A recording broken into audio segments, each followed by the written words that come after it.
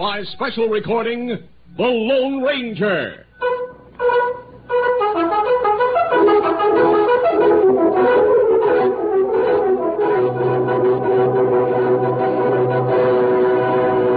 Hi-yo, Silver! A fiery horse with the speed of light, a cloud of dust, and a hearty Hi-yo, Silver! The Lone Ranger.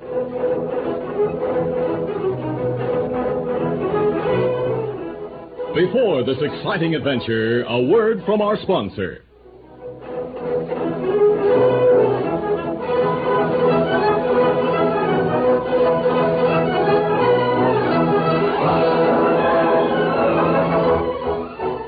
With his faithful Indian companion Tonto, the daring and resourceful masked rider of the plains led the fight for law and order in the early western United States.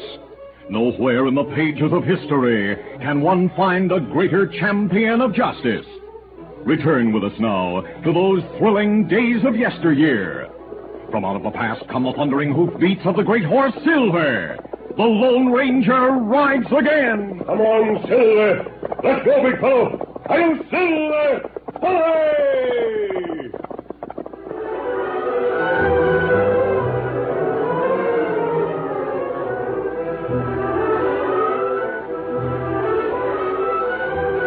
Captain Rogers of the Texas Rangers looked up as a young stranger entered his office at headquarters in Austin. Well, young man, what can I do for you? You're Captain Rogers? That's right. Who are you? My name is Bert Ackley, Captain. Bert Ackley. What? You're Jed Ackley's son? Yes, sir. Well, this is a surprise. I heard you were in California. I was, until I learned of Dad's death, Captain. I arrived in Austin by stage this morning. Sit down, Bert. Needless to say, I'm glad to meet you. Thanks, Captain. Your father was one of our best men. It was a shock to all of us here when he was killed 2 months ago. Well, what are your plans now that you're here? To find the men who are responsible for Dad's murder. That's a big job. The letter I received said he was ambushed by an hombre named Windy Burton and his gang. That's what we believe. Windy Burton is a notorious gunman and has 3 tough men riding with him. My Texas Rangers, and other lawmen for that matter, have been unsuccessful in tracking them down. Are they still in this territory, sir? Last report on Windy's gang came from up Pecos way. Captain, I want to join the Texas Rangers. I'd be mighty happy to have the son of one of our finest men on the force, Bert. But what, sir? Bert, you came here to Texas bent upon revenge.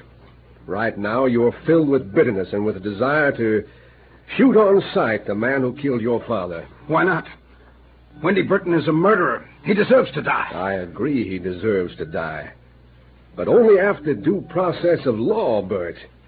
If you found him and shot him, you too would be a murderer in the eyes of the law. No, Bert, I can't permit the use of a Texas Ranger badge for the purpose of legalizing a killing. It's a badge of honor, not a shield to cover a revengeful killing. Then I'm not eligible to join the force. Is that it? Not under the circumstances.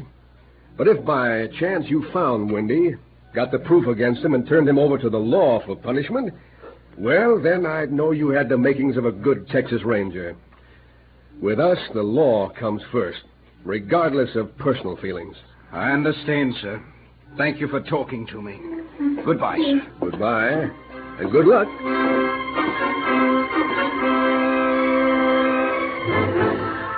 After acquiring a horse, Bert started for the Pecos territory. He was more determined than ever to find Windy Burton.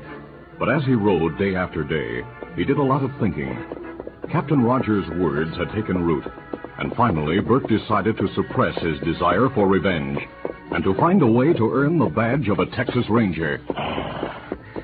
Reckon the best thing to do would be to try to join Burton's gang and get evidence like the captain said. Now I have to figure out just how to go about it. Get up there, come on.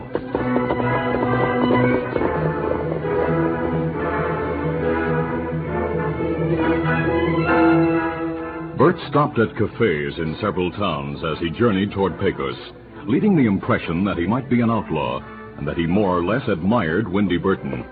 As he left the last town, 10 miles from Pecos, he noticed someone following him on the trail. Oh, who there? Who? A moment later, a rider moved up beside him. Oh. Buenos dias, senor. Howdy, mister. You're riding to Pecos, no? Maybe I am. What's it to you? Well, I was in the Cafe Amigo. I overheard what you were saying there. Well? I'm not with the law, senor, if that's what you think. I'm not afraid of lawmen, mister. But you do not like them, huh? Maybe not. An hombre who is friendly to the law would not speak well of such a one as Windy Burton, senor. Listen, this is a free country, and I say what I please. If I think Windy Burton is smart and might be a man worth knowing, that's my business. So that's what you think, eh? Well, it would be good for you to meet him, perhaps. That'd be all right with me, mister. Maybe I could learn a lot from Windy Burton. I think such a meeting could be arranged, senor. You mean you know Windy? Si, senor. Say, I'm glad to meet you. I'm handy with a gun. If you think Windy might be willing to, well, take on another hombre to ride with the gang. Perhaps if I knew more about you, senor. Well, I come from California. You can call me Frisco. I sort of had to leave there in a hurry, you might say. Of course, Frisco. I am Carlos Marino, and I ride with Windy Burton. Mighty glad to meet you, Carlos. You really think you can fix it for me to meet Windy? See, I will tell Windy about you. Then I will meet you in La Belle Cafe at Pecos tonight and take you to see him. I shall go back now. Adios, senor. So long, Carlos. Come on, get it.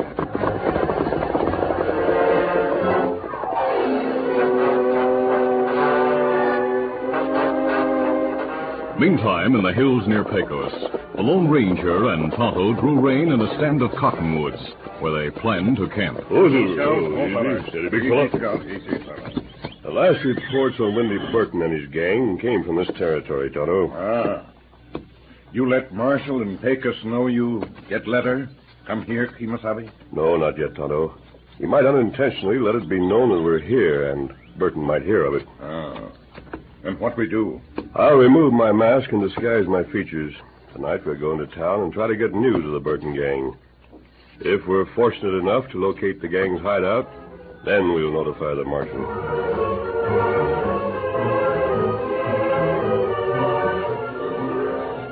That evening, the Lone Ranger, in disguise, entered the La Belle Cafe. Tonto waited in the shadows between the buildings with the horses. Easy, Scout. Easy, fella. A short time later, 2 men left the cafe and walked to the hitch rack. Tonto moved silently through the shadows and stood near the corner of the building to observe them. One of them was saying, Reckon I owe you thanks, Carlos, for arranging this meeting. It is not just a meeting, amigo. You will have to stay once you get there. We couldn't let you leave until you prove yourself. That's all right with me. Let's go. See? Tonto's alert mind caught the implication of Carlos's remark. You take young fella to some secret place. Me tell Lone Ranger. Tonto went quickly to the door of the cafe and signaled the Lone Ranger, who joined him a moment later. What is it, Tonto? Well, me see young fella and him talking. Briefly, Tonto told what he had heard. The Lone Ranger said, Well, the heavy-set Mexican said the young man would have to stay wherever they were going until he proved himself, huh? Not right. I'm curious to know where they're going, Tonto. Let's get the horses and follow them.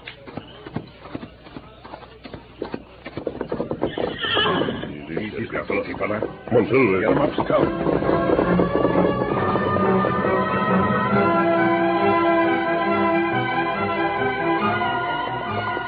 By the light of a bright moon, Bert and Carlos rode into the hills. When they reached a branch trail leading up a wooded hill, Carlos drew rein.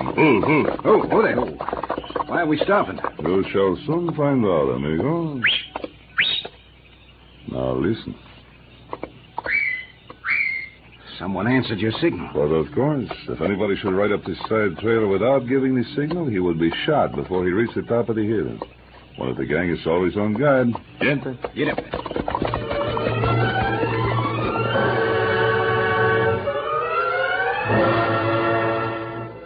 As he rode from town with Tonto to follow Bert and Carlos, the Lone Ranger put on his mask over his disguise. Later, the two men reached the side trail and pulled to a stop. Let's go. Easy. Tracks show men stop here, Kemosabe. Then go up side trail through woods. All right, we'll follow the side trail and see where it leads us. Let's go. Come on, Silver. Get him up, Scout.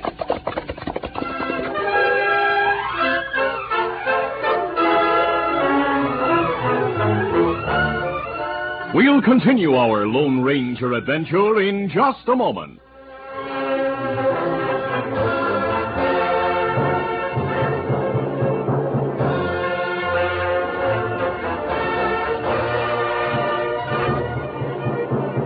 Now to continue.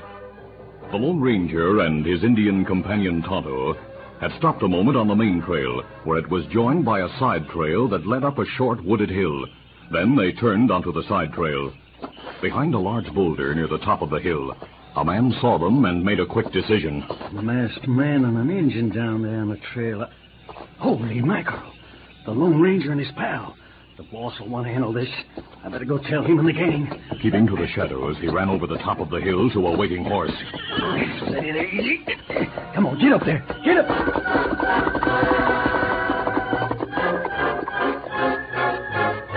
Meantime, Carlos and Bert had entered a shack in a nearby hollow, where after preliminary greetings, Bert was being questioned by Windy Burton, as Carlos and two other men listened with interest.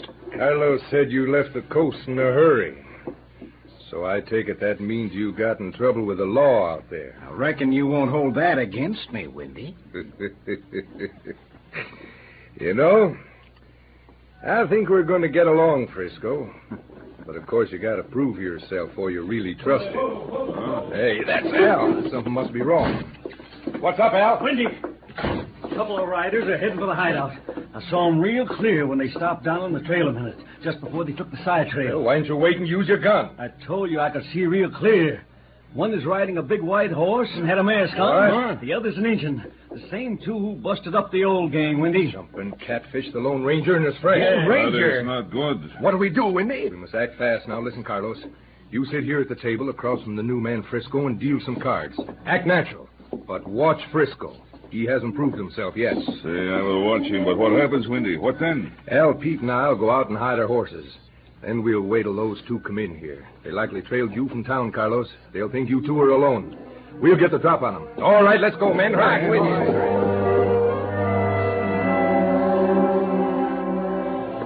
A short time later, the Lone Ranger and Tonto approached the hollow and stopped on a slope among the trees. Easy, steady now. Look, Tonto, the shack down there. Wait here. I'll go through the brush and find out who's inside. Leaving Tonto on the slope, the Lone Ranger made his way through the shadows to the rear window of the shack. He crouched under the window and looked inside. Only two men, a Mexican and a young man. The two we followed. Perhaps... Freeze, mister! Two of us have guns on you. Now reach! All right. Take the guns, Al, but be careful. I'm covering them. Yeah, all right.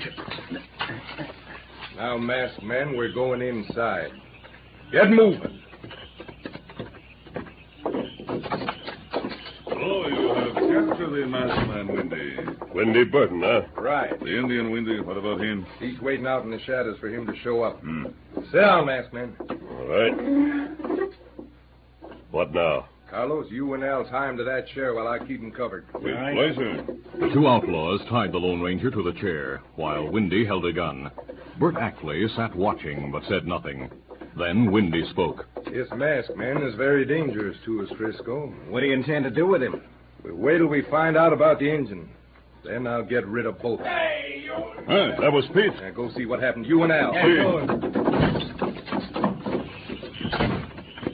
Hey, Pete, where are you? Watch for that doggone redskin. What happened? I was waiting for him to appear. Suddenly he grabbed me from behind. I just had time to yell out, then he knocked me down and beat it. Reckon he knew my yell would bring help. We'll go back inside and tell Windy. Yeah. What's the matter? The Indian jumped Pete and beat it. Al, he won't go far. He's not going to leave his masked man friend in trouble here. What will we do? We'll leave you and Frisco to guard the masked man. Pete, Al, and I'll go outside and search for the engine. Now, come on. Yeah, all right.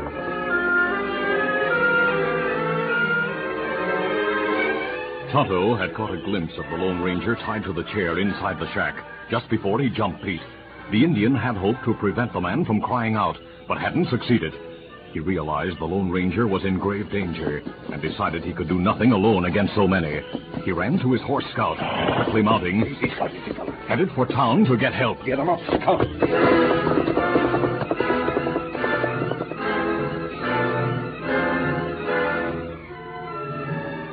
Later, while Windy, Pete, and Al spent considerable time hunting Tonto, Carlos sat near the table in the shack with Bert guarding the Lone Ranger.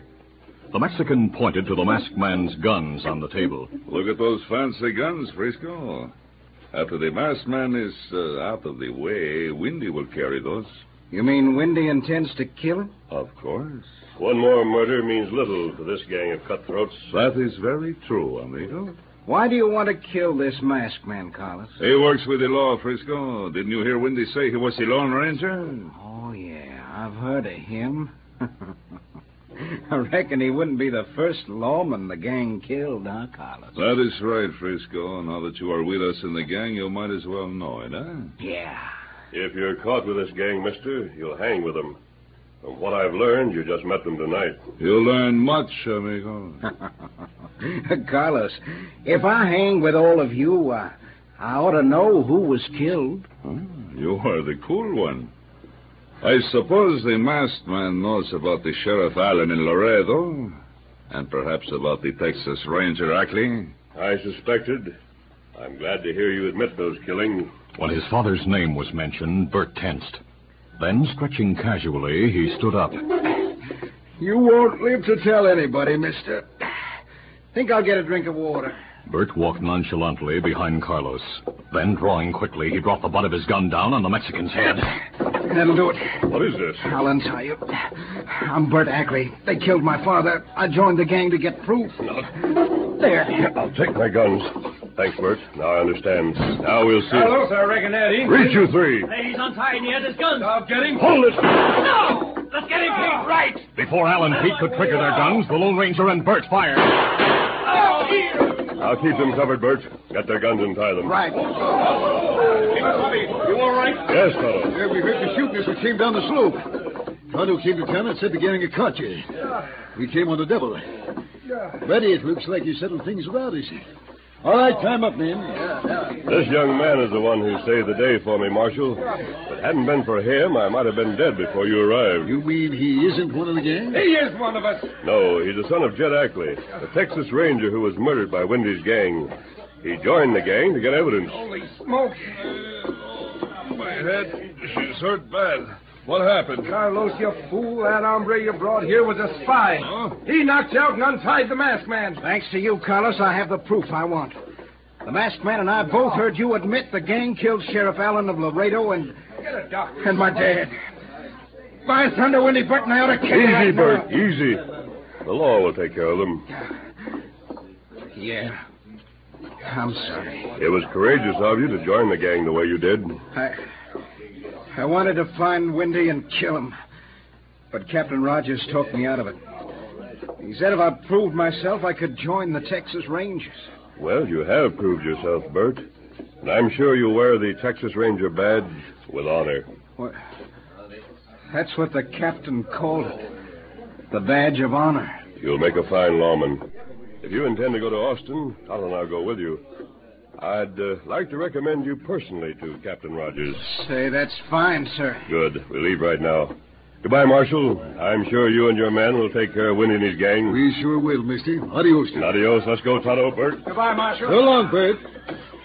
Oh, and all the time I think we have found a good hombre to join the gang. I even think that hombre who called himself Frisco would be my friend. A young hombre like that'd be a doggone fool to have one of you killers for a friend. But he's darn lucky to have a friend like the Lone Ranger.